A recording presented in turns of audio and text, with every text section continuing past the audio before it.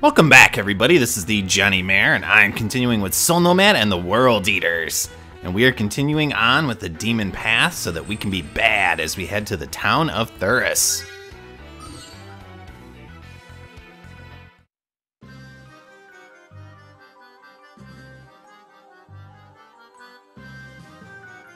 What's that up in the sky?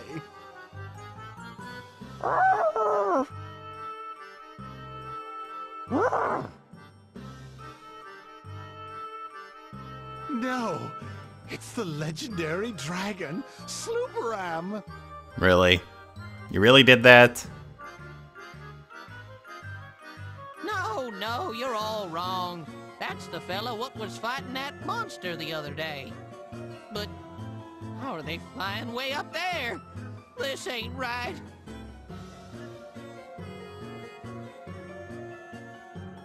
It appears things are getting very dangerous around here. Perhaps it's time for us to stop. What do you think? That's a damn good idea. Yeah, I think I'm ready to head back home. Well,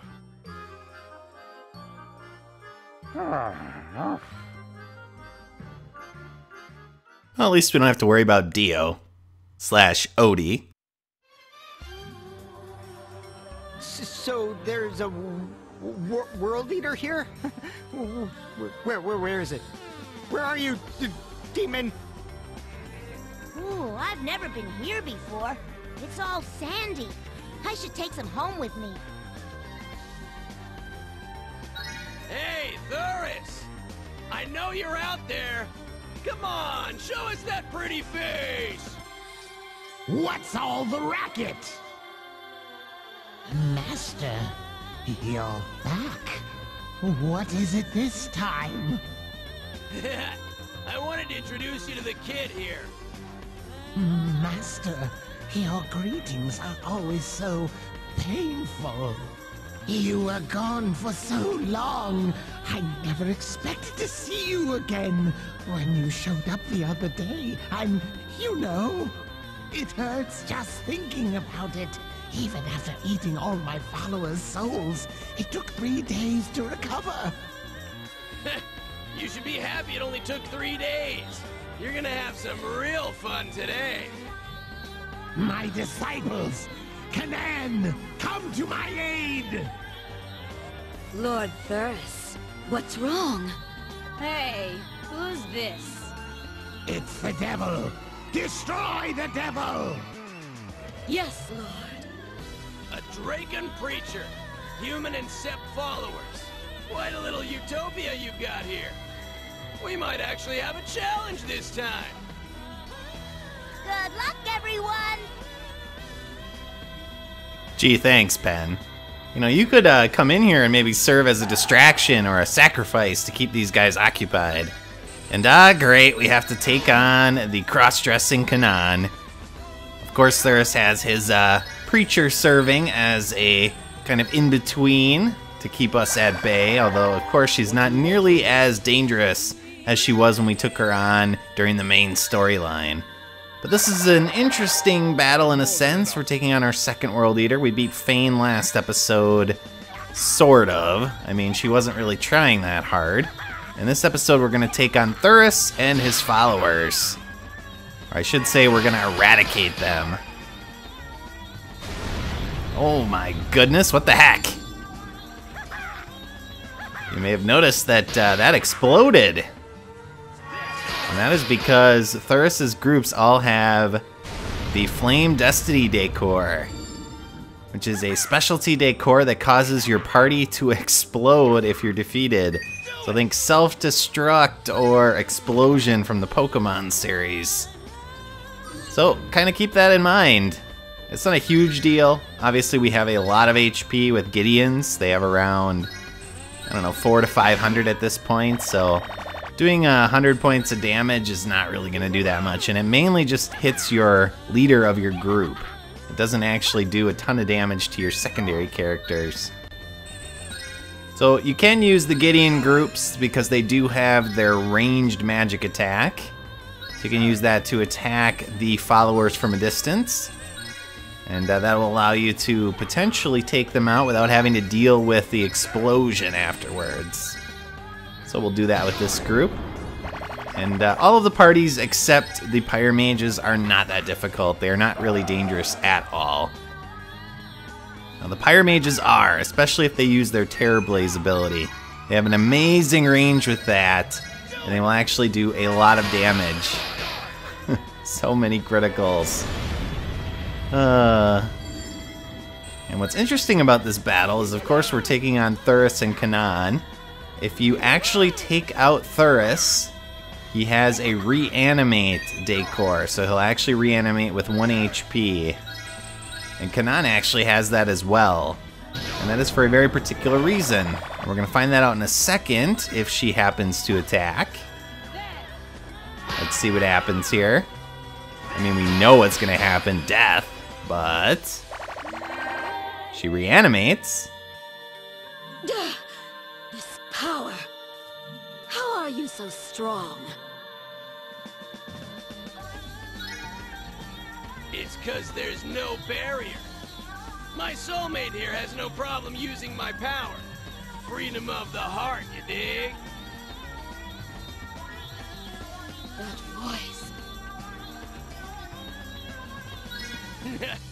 Yeah, I guess I am the master of death after all.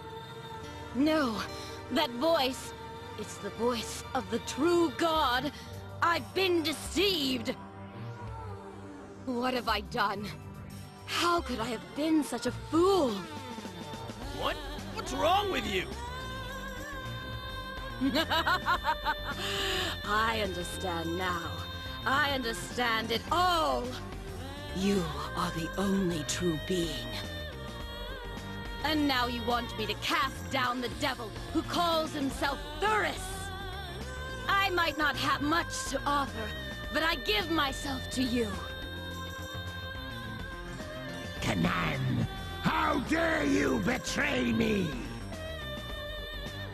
I am your god! Come, my followers, destroy the faithless! So yeah, Canaan decides to become our ally. That's kind of surprising, I guess. I don't know. And I should really check Thuris's range here to make sure he can't attack me. Because he does have his ranged attacks, and they're somewhat powerful. Wish I could attack that Pyre Mage, but I guess we'll just take out this group instead, and yes, do some damage to Thuris. Now she is an ally, which means we can't actually control her, at least not yet. But you'll notice that it's just her, and she has 1 hit point left, so she will die as soon as someone attacks her. But I do want to take out that Pyre Mage if I can, so it should be safe to move here and then use Demon Force. And that is pretty much all we have to worry about. Thuris really can't do a ton of damage to us. I mean, he'll do around 200 points, and he will cause, I believe, poison with his abilities. But I'm not super concerned about that. We have about 500 hit points, so we should be good. We'll let these guys kill themselves by running at our Gideons, and then we'll finish this battle off very quickly. Ow. Alright, thank you for using Collusion instead of your stupid Terror Blaze ability. And I'm going to let my main party go after Thuris. Let's heal up here. Bam. And now all we have left is Thuris and I believe that Pyre Mage group.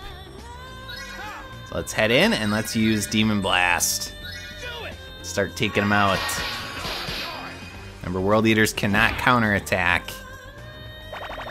Now Thuris can summon those demon things we faced during the first part of the game.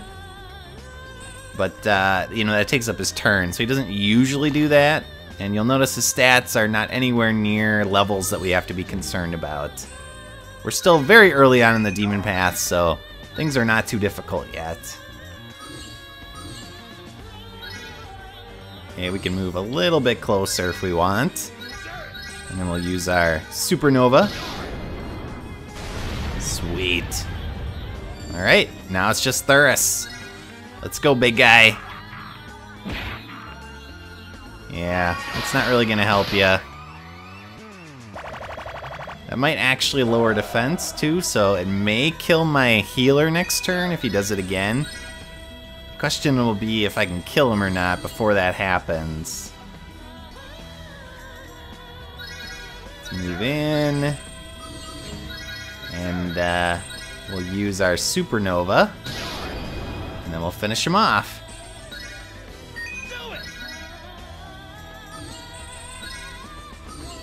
Okay. Not sure we'll even need a Demon Blast. Well, the unfortunate thing here is he will revive. So he's actually going to get an attack in. Luckily it didn't kill anyone but our healer, as anticipated. And there he goes. It's another World Eater down. Things are going much smoother and quicker than when we had to be a good guy. It pays to be evil, I guess. Let's see what happens now that we've taken out Thuris. Whoa, wait! Look what I've got! Oh, I'm sorry. He caught me. But don't worry. I'll be fine. Yeah, I really don't care. No! You can't do that! You're human. You're not allowed to attack when I am a hostage. You can't be human. Well, not anymore. Cool. You didn't even think twice about me. That's like the evilest of the evil. Damn, this rugrat almost dies and he's getting off on it. You scare me, brat. Yeah, we don't care if you take a human hostage. They're all just pawns. Was that enough for you, kid? No way. Not even close. Ha! How much power did I give you? Alright then. If you still got some energy left over, why not destroy the city or something? Alright, sounds good. Ah! It's a demon! The devil! The Grim Reaper! What are you...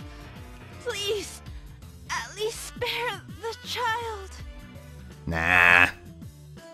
Stop it! Just die.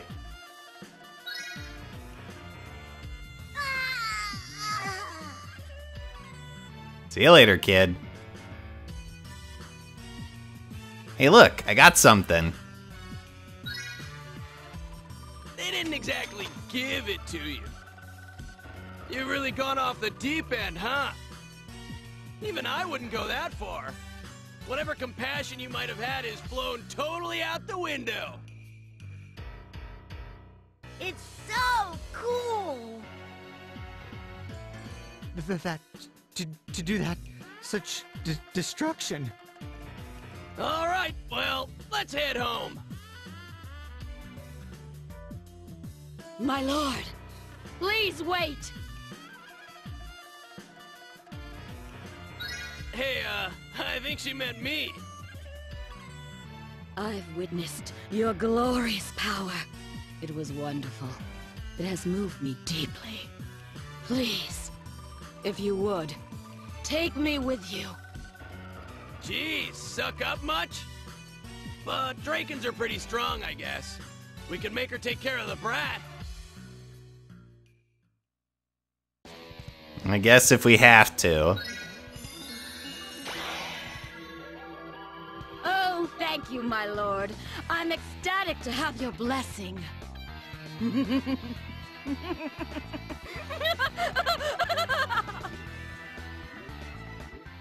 Quite the motley crew we're getting here. And yes, we do now have Kanan in our group, so we can add her to parties. So what we'll do is we'll make kind of a storyline character party. You know, she's at level 38, not super powerful. She does have some interesting abilities, and we still have Galahad, of course, as well. So we'll throw them both into a party with Kotaro over here. I believe that's his name. Or Kotaro? Whatever it is. And next time we will head back home. Thanks for watching, viewers. I'll see y'all in my next episode. So long!